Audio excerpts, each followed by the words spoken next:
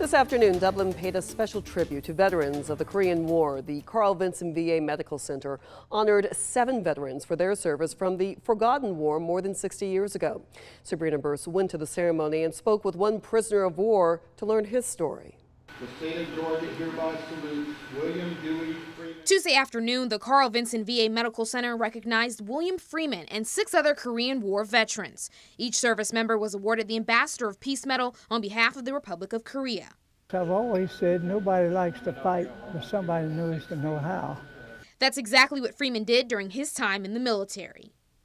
William first served from 1945 to 1947, and then again from 1950 to 1953.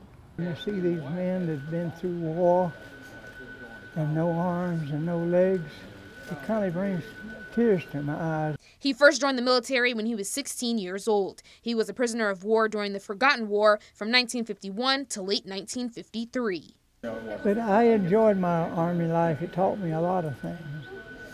And I have a lot of respect for the military.